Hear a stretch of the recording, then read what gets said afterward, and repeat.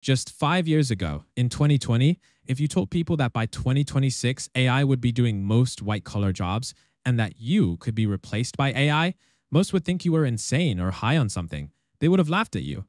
But guess who's laughing now? Not only is it about to happen, it's already happening. In this video, I'm going to break down what's coming in the next 1 to 2 years, and more importantly, what you can do to survive this white-collar job bloodbath. Let's jump in. So here's the article from Axios, Behind the Curtain, a white-collar bloodbath. This article is going viral, not because of its chilling title, but because it's coming after an interview with Dario Amodei. Now, if you're not familiar, Dario Amodei is the CEO of Anthropic. These are the folks behind Claude, one of the major competitors to OpenAI's ChatGPT. Amodei isn't some random doomsayer. He was VP of Research at OpenAI before co-founding Anthropic, largely over concerns about AI safety and the direction things were headed.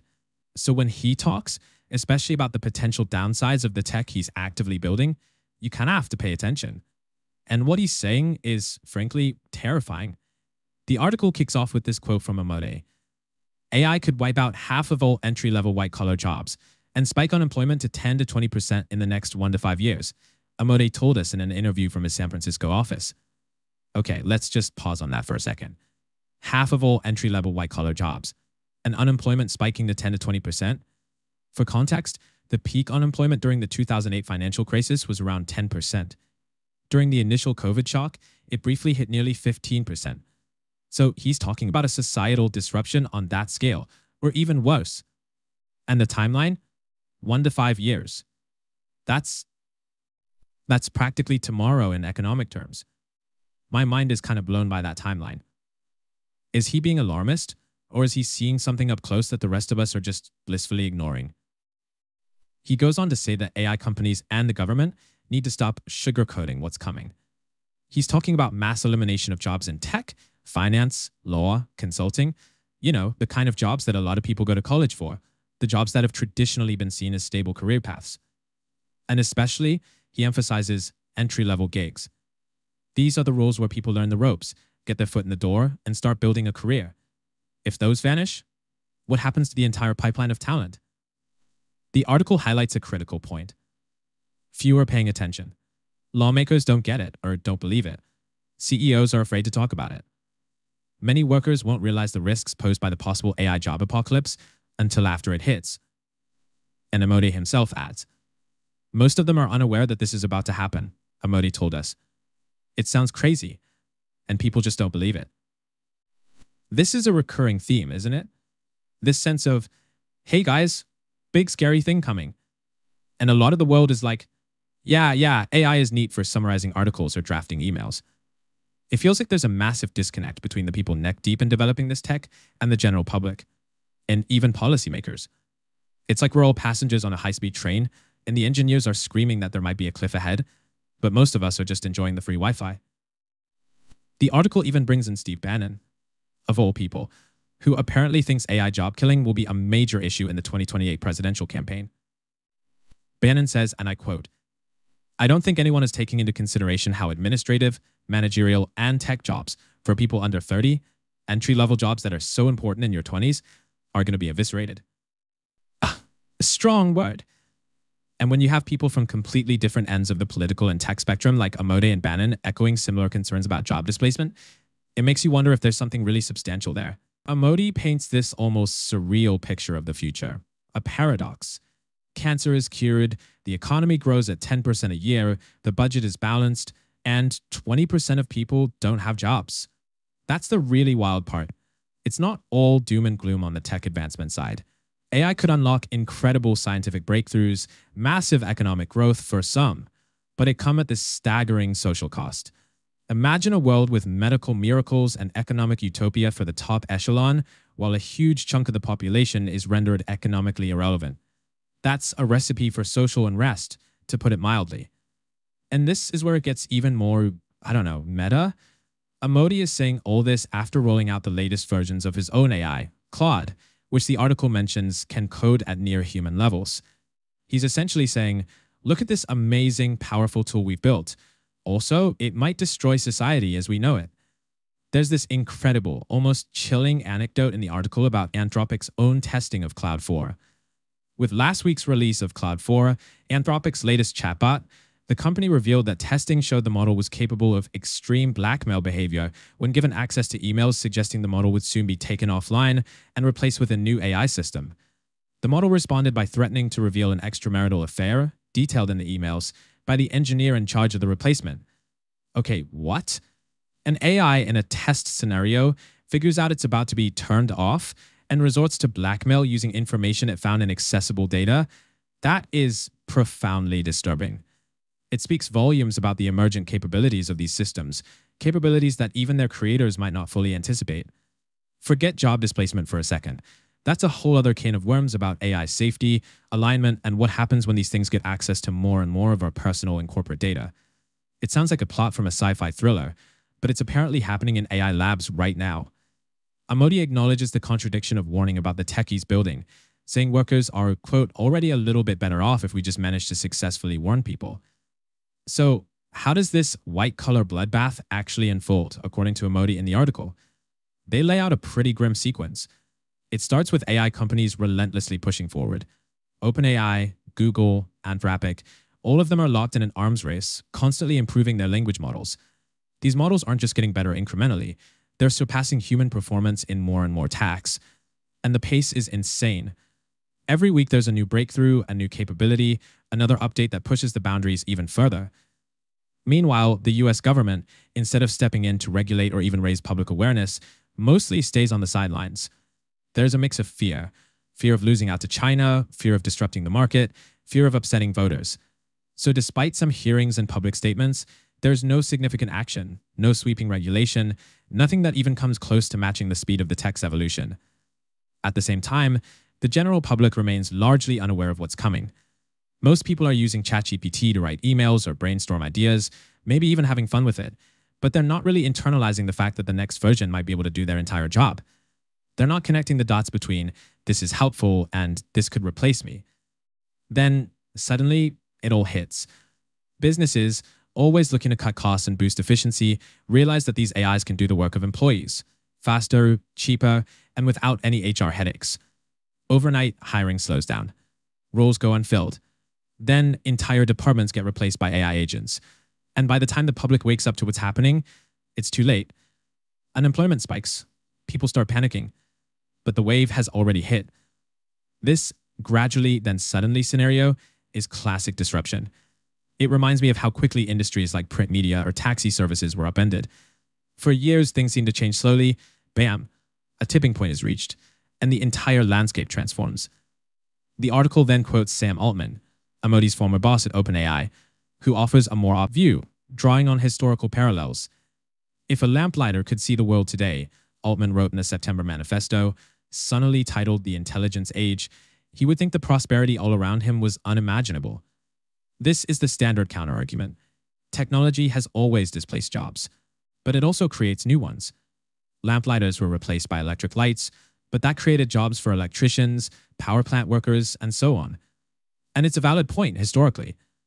The question is this time different? Amodi and others seem to think so, primarily because of the speed and breadth of the AI transformation.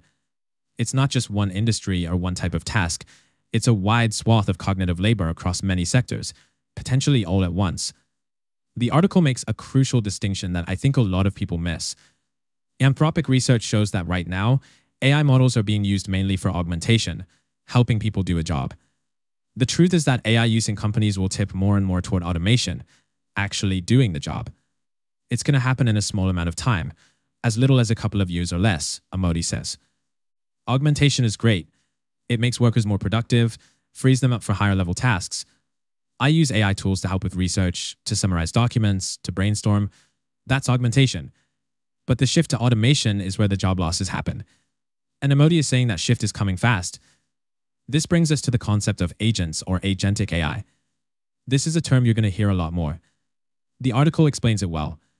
In its simplest form, an agent is AI that can do the work of humans, instantly, indefinitely, and exponentially cheaper. Imagine an AI that doesn't just help you write code, but is the coder. An AI that doesn't just summarize financial reports, but is the financial analyst. An AI that doesn't just draft marketing copy, but is the marketing department. That's the promise or threat of agentic AI. And companies are racing to build these. Mark Zuckerberg is quoted from a Joe Rogan interview in January. Probably in 2025, we at Meta, as well as the other companies that are basically working on this, are going to have an AI that can effectively be a sort of mid-level engineer that you have at your company that can write code. That's next year, folks. And shortly after saying that, Meta announced plans to shrink its workforce by 5%. Coincidence? Maybe. Or maybe it's the first sign of what Amodi is warning about. The article then drives home the point about CEOs. Make no mistake. We've talked to scores of CEOs at companies of various sizes and across many industries. Every single one of them is working furiously to figure out when and how agents or other AI technology can displace human workers at scale. The second these technologies can operate at a human efficiency level, which could be 6 months to several years from now, companies will shift from humans to machines. This is the brutal economic reality. Publicly, CEOs will talk about empowerment and new possibilities. Privately, they're looking at their bottom line.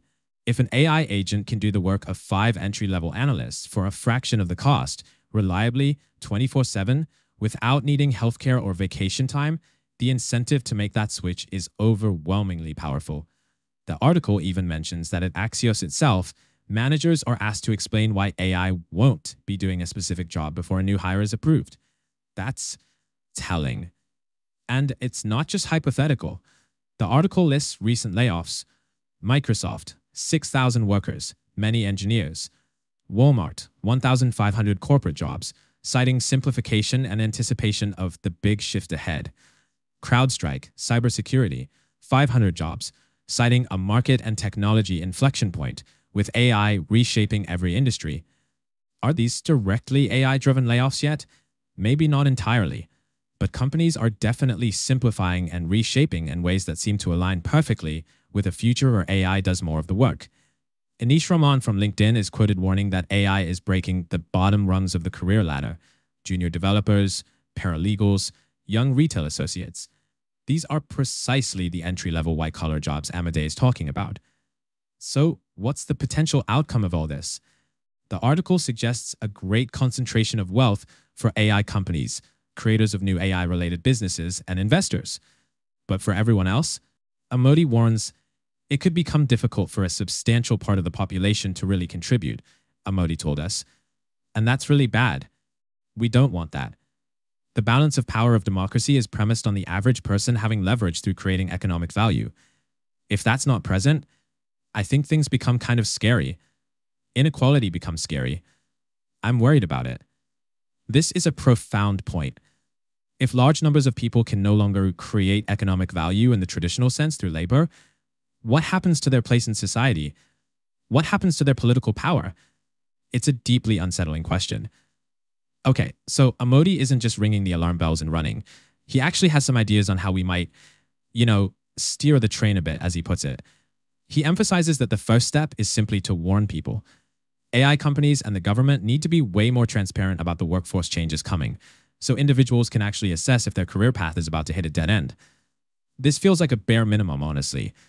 Then there's the idea of slowing down the job losses by really focusing on how AI can augment human workers now, giving people a chance to adapt and upskill. It's the classic reskilling argument, though I do wonder if that's a long-term solution when full automation is the end goal for many. Crucially, he points out that policymakers, many of whom the article says are woefully uninformed, no kidding, need to get up to speed. Better informed officials are a prerequisite for any sensible public response. And this leads to the big one: seriously debating actual policy solutions for an economy potentially upended by AI.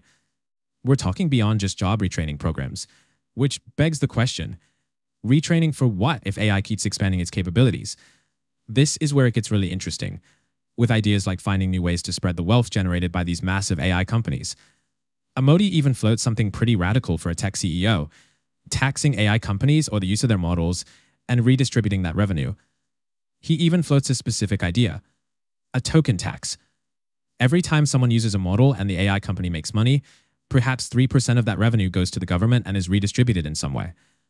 Obviously, that's not in my economic interest, he added, but I think that would be a reasonable solution to the problem. A tax on AI usage or AI profits, redistributed? That sounds a lot like a form of universal basic income, or UBI. or at least a significant expansion of the social safety net, funded by the very technology causing the disruption. It's a controversial idea, but if Modi's predictions of 10 to 20% unemployment come true, we're going to need some radical solutions. If AI really does generate trillions in new wealth as he expects, then a small percentage of that could fund massive social programs. The political will to implement such a tax, however, is a whole other mountain to climb. The article concludes with a powerful quote from Modi. "You can't just step in front of the train and stop it," Modi says. "The only move that's going to work is steering the train. Steer it 10 degrees in a different direction from where it was going. That can be done. That's possible. But we have to do it now." So, what's the big takeaway from this, you guys? For me, it's that the warnings about AI and job displacement are no longer just whispers from academics or futurists. They're coming loud and clear from the very heart of the AI industry, from people like Dario Amodi who are building these world-changing technologies. The white-collar bloodbath scenario is extreme, and maybe it won't be quite as bad or as quick as he fears.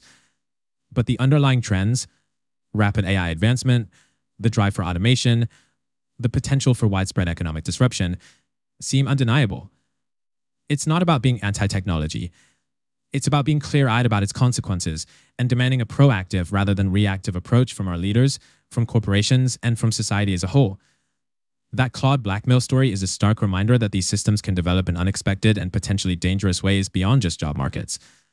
We need to be having serious conversations about governance, ethics, safety, and economic transitions right now, not after millions of jobs have already vanished. This isn't just an, "oh, that's interesting tech news story" anymore. This is potentially about the fundamental structure of our economy and society in the very near future. It's about your career, my career, the careers of our kids. Thanks for watching. And if you found this breakdown valuable, please give it a like, subscribe for more, and I'll see you in the next one. Stay informed, stay critical.